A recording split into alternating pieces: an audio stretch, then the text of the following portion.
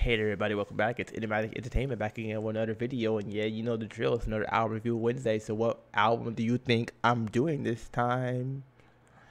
Yeah, that's right. Kid Cudi, Man of the Moon 3. Yo, let's get it. This is of course the long-awaited sequel to Man of the Moon 2, released in 2010, and this is a follow-up to Passion, Pain, and Demon Slaying, his most recent solo studio album, which was released in 2016. And just like those albums, this one is also broken up to acts, 4 to be exact. Act 1, Track 1, Beautiful Trip, and Act 1 is Return to Madness. This is the introduction to the album, and once again starts off with that same 4-bell ring kind of melody that starts off the first 2 Man of the Moon albums. It's an instrumental track, under a minute long, only like 37 seconds, really starts things off pretty nostalgic, and he has some humming in there, of course, to make it even more classic. The next track, of course, track 2, Tequila Shots. This begins with narration that's reminiscent of Common from Man of the Moon 1 when he narrated that album for Cudi.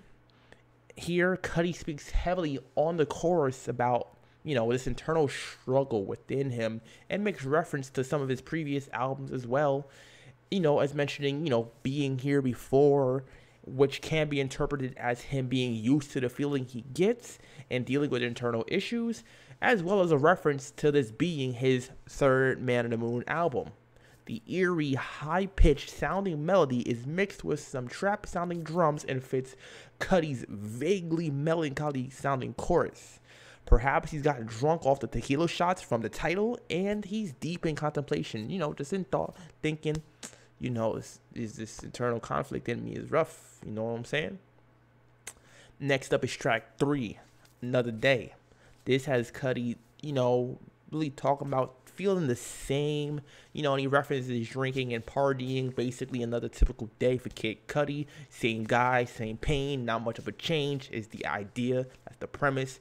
Plenty of good old Kid Cudi hums too, as well as references to previous songs as well from other albums. And there's not much else to it. It's another day, another dollar, another Kid Cudi.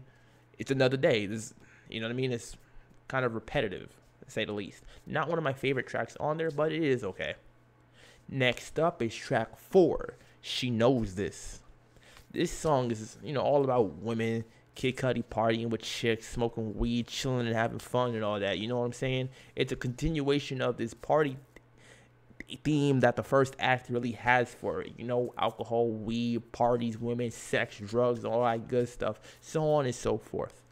If nothing else, he's staying consistent and on topic for this act, which I do like to see. There's an overall theme, and it makes sense when you listen to it as a whole. This is also more of the trap-sounding bass and flow that is a very different sound for Cudi. Not like the first 2 Man of the Moon albums at all, so it's nice to see once again that he's branching out, even if I'm not a particular fan of it. Next up is track 5, Dive. It's the closing song of the first act and continues on once again with the party theme. Plenty of, once again, alcohol, women, and partying. That is a lot of what you will hear on this first act. I'm sure it sounds redundant at this point, but this act is done now, so, it is what it is. This is easily one of my favorite songs on the album as well.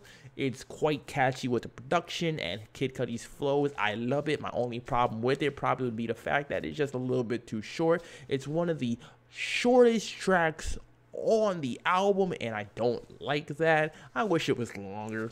They could have done more with it, add another verse, something like that, you know what I mean? But hey, Act 1 is done, and now starts Act 2. Act 2 is The Rager, The Menace, and this track is Damaged. This has Cudi using Travis Scott ad-libs, auto-tune, and rapping about living the fast life. Literally speeding on the highway doing 110 miles per hour is mentioned at one point in this song. He talks about living reckless, wilding because he's young, which is another reference to Man of the Moon 2. And, shrugging off the haters once again, like he's done in most of his previous albums. Screw the haters. I feel you. I'm right there with you. I can't stand these haters. They get on my nerves. They really do, Cudi. They really do. The chorus wraps it up, explaining that, this is just how it is for a man that's damaged. It's just how it goes, And I can relate to that. Given the title of the act, it does make sense to be talking more about reckless activity and whatnot, as it seems Cudi is back into his rager form, possibly. Or fighting the old habits again, which came with the, he mentions it, the cocaine addiction, so on and so forth. Not going to go into detail. It's in those albums. Go check it out if you want to know more. Next up is Heaven on Earth. This has Cudi getting a little bit more back to the rapping like normal, which is cool and I like. He does it on this track, and I wanted to see him do a little bit more on the album, just straight rapping, not overusing auto-tune and all that good stuff. A whole lot of ad-libs, though, sounding like Travis Scott or the Migos, really. Now, I'm sure a lot of people have been comparing him to Travis Scott lately, and I'm not a Travis Scott fan. I don't really listen to him like that. There's a few tracks of him that I know and I can find enjoyable or catchy and whatnot. I'm not completely out of the loop or anything like that. And I know that this is just a comparison that people are going to make. That's just the truth. Let's be honest. We can be objective.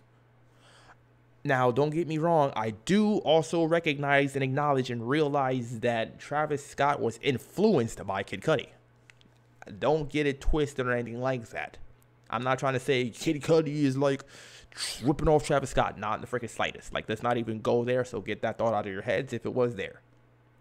I know that Travis Scott was influenced by Kid Cudi. All I'm saying is that it seems like the influence has gone both ways. And as we know, they have collaborated on multiple tracks already at this point. Travis Scott was on Kid Cudi's previous album, Passion, Pain, and Demon Slaying.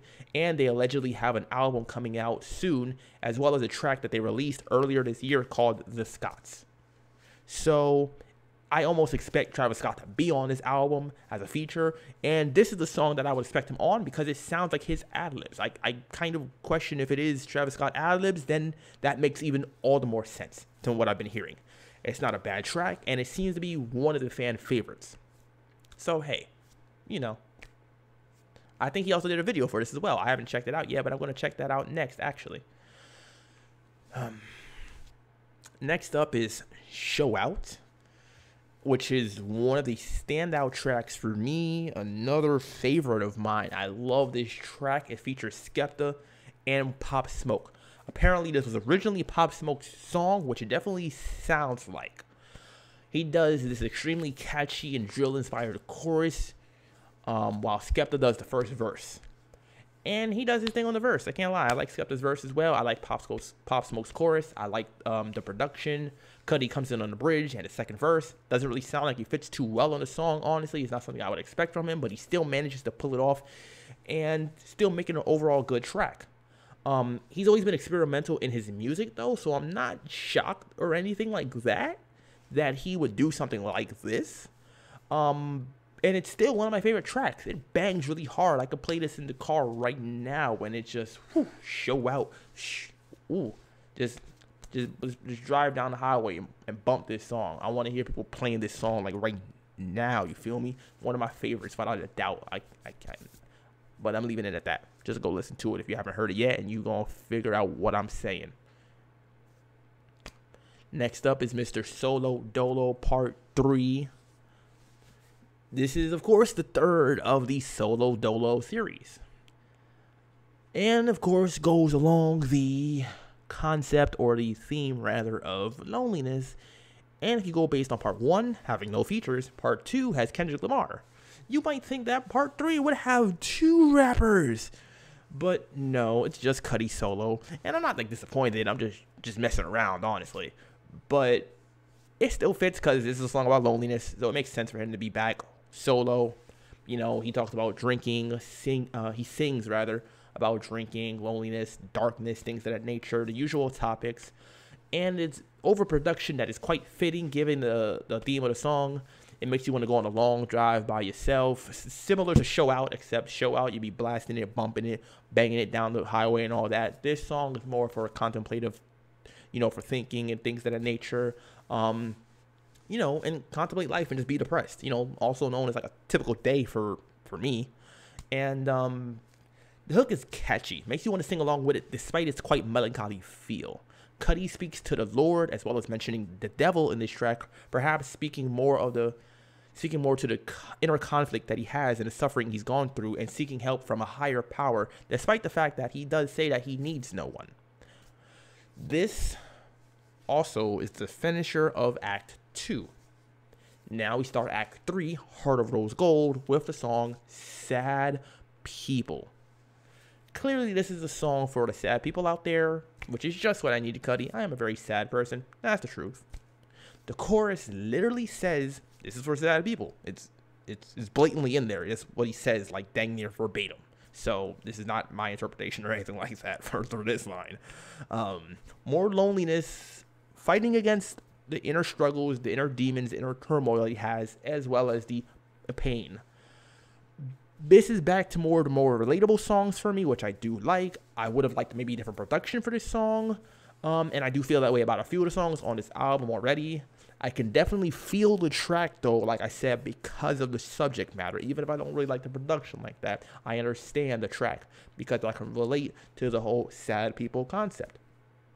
Next up is Elsie's Baby Boy, flashback in parentheses. This continues the stretch of relatable songs with loneliness and depression and, you know, things of that nature as the subject matter. It's very relatable, and the kind of music that I really like to listen to Cudi for. Elsie, I believe the name is Elsie, hope I'm pronouncing it correctly, is Kid Cudi's mother, as you can assume. This is another standout track and another favorite for me. It features a sample of The House of the Rising Sun by the group Rising Farm. And this is one of those songs I feel like has to grow on you, really. He's not rapping at all, but it has one of those catchy choruses you just want to sing along with. It quickly became one of my favorite songs on the album after listening to it a few times and really letting it sink in. On first listen, I wasn't really feeling it like that, admittedly, but I definitely do like it more now. And he talks about, you know, once again, his father passing when he was a child, which he does typically reference at least once on his albums.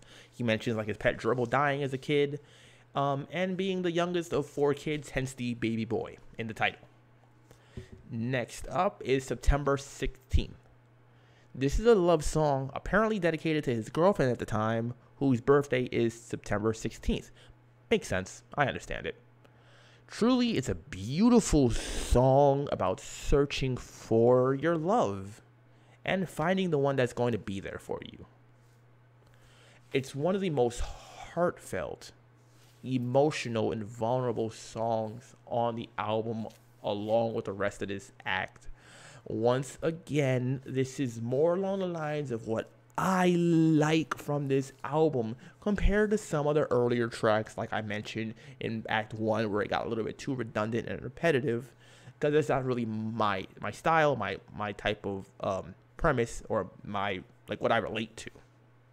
This is easily a favorite song, and I don't see how people can say it's not a standout, especially if you have someone that you love like that, or you're looking for someone that you love like that. It is truly a song that is so beautiful. I can't remember how many times I've listened to it already just while, like, freaking writing this review. Like, I freaking love it. But I can't dwell on that because I will start to tear up. Next is The Void. This is an interesting song, as, like, during a Twitch stream that Dr. Genius was hosting, I was in it for a little while. I did miss some of it as I was actually working on this review at the time, ironically enough. It also featured some other producers from the album, as well as Kid Cudi making an appearance for a brief period of time, which was really great to see. Honestly, I freaking loved it. I would like for him to do it again. To have everybody there, like, it's freaking awesome. I don't know what else to say about it, you know. It was mentioned actually that this song, or the beat and chorus at least, is actually from the Enigmatic album recording sessions. Interesting enough, though, this doesn't necessarily sound like something I would place on Enigmatic, which is maybe why he saved it for this album. It makes sense to me. This void that Cudi speaks of in the song is a place for him to be safe and away from things that would bring him down and hurt him. I definitely, once again, relate to this feeling quite well, because at times I feel the same way, especially quite often as of late, wanting to get away and not deal with the negativity and pain, as unrealistic as it might be at times, to be able to get away and shut yourself in or away from others. It has a captivating chorus and spacey sounding beat. This song truly has you feeling like you are in this void that he speaks of, and it is amazing. Definitely a good track. Check it out if you haven't already. Highly recommended. Next up is Lovin Me. This features singer Phoebe Bridgers. Hopefully I am pronouncing that correctly. I've never heard of her before, but she does a pretty dang good job, and this is one of the more positive tracks on the album compared to some of the other songs. Here, Cudi sings about self-love and getting over your self-doubt. Phoebe Bridgers comes on smoothly in this track as well. This is another one that is just purely singing. There's no rapping or anything like that. And compare this to the earlier song, like Heaven on Earth, and this is just another example of Cudi's range as a musical artist, both vocally and production-wise. This finishes up Act 3, and this is probably my favorite act as a whole. The title of the act being Rose Golden, referring to the song from Passion, Pain, and Demon Slaying that features Willow Smith, where they sang about confidence and being the chosen one. Once again, this is also about self-confidence and things of that nature, which then relates back to the subtitle of this album, though, which is The Chosen, which is also his Twitter handle. And do you see how it all comes together and it relates? It's freaking awesome. I like it. One of my favorite tracks as well. I can't see, like, might not have liked it first listen, just like that earlier track, but after a few listens, it definitely rubbed off on me, and I definitely can appreciate it for what it is. Next up is the Pale Moonlight, which starts Act 4, Powers. He kicks it off with some more rapping here. I also like to hear this from Cudi, of course. It's very fast-paced, rapping, perhaps fitting with the start of an act called Powers. Cudi is powering up. He's going Super Saiyan, you know what I'm saying? Showing by all the hums in the background and faster, more confident rapping with a smooth flow on the beat. Maybe the title of the song is even a reference to Alive from Man on the Moon 1, which heavily implied him turning into a werewolf at the nighttime. Werewolves are said to transform by the moonlight typically, I believe. So once again, Pale Moonlight, Alive, Man on the Moon 1, Man on the Moon 3, it's all freaking coming together. Maybe I'm just drawing I don't know. I'm interpreting it, and this is how I see it. This is not one of my favorite tracks on the album, really, despite the fact that I kind of can see the positives about it. Mostly, though, due to the production more than anything else. It's not really Cudi's rapping that I have a problem with or anything like that. The chorus, once again, even is very relatable, as Cudi talks about, hating what he used to see in the mirror and healing from the damage done, possibly from the addictions that he's gone through and breakups and other inner turmoil that he's dealt with. And also speaks on dealing with more issues in his life and, basically coming to terms with the fact that there's always going to be some kind of problem no matter what it is. And, as far as the mirror thing, that's something that we can all relate to a lot, I'm sure. And maybe we don't look at ourselves as positive that much.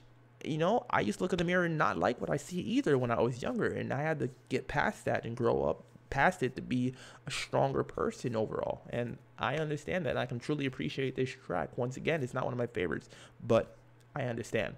I truly understand, Cudi. The next track is Rockstar Knights. This features Trippie Redd on the first verse and the chorus, and he does a pretty dang good job with his melodies. I really don't listen to Trippie Redd, but there's a song or two of his that I do enjoy. I just never really gave much of a listen outside of that.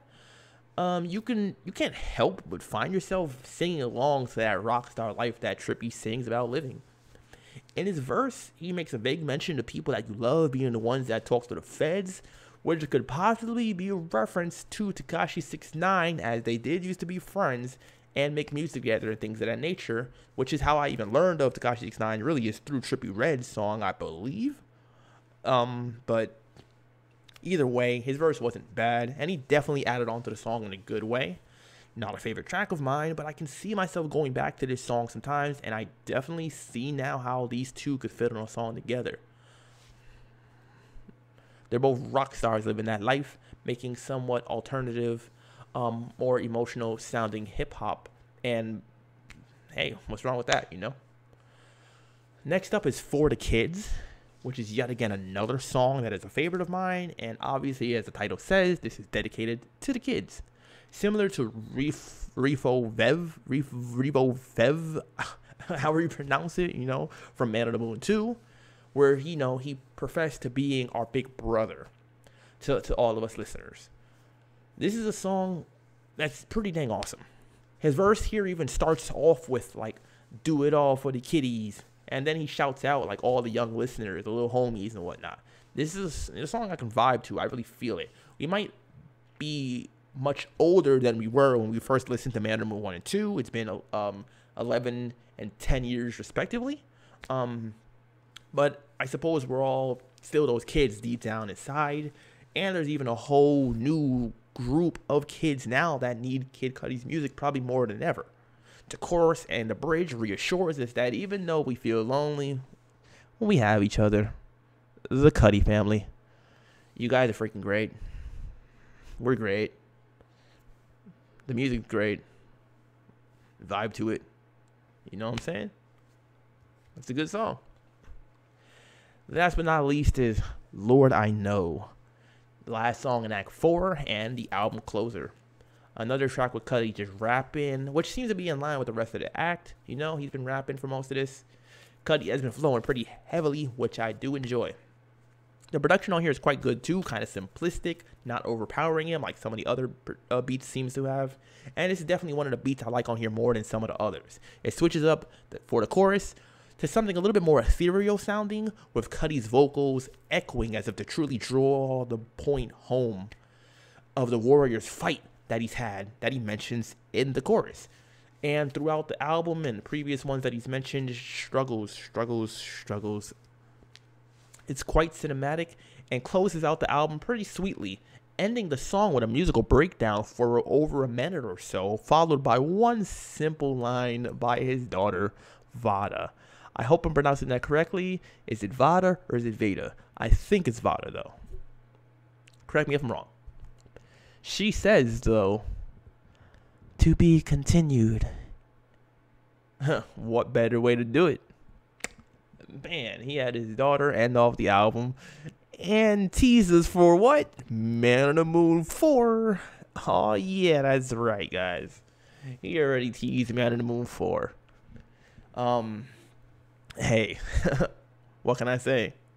Overall, I think this is an album that I enjoyed a little bit more as I listened to it for the review in particular, and I will continue to listen to it even more as I tend to do with Kid Cudi albums, of course. This is a good follow-up to the Man on the Moon series, as well as Passion, Pain, and Demon Slaying, his most recent solo studio album. Feature-wise, there's not many, and the few that there were pretty good, I didn't expect any of them, really. They were all a surprise to me. And I was pleasantly surprised, which is pretty nice to see, or hear. Production-wise, he had a variety of producers on here, mainly the usual ones from Man on the Moon 1 and 2, like Dot the Genius, Plain Pat, and E-Mile, the typical crew, from back in the Kid Named Cudi mixtape days, actually. As well as a few new ones that I haven't really heard of, but still, I think, did their thing.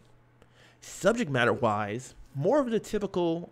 Cudi never really lyrically does amaze me with, his lyricism or anything like that, or his concepts, but it is the relatability, consistency, honesty, as well as his flow, delivery, and of course the hums that truly draw me in, as well as most listeners, I'm sure.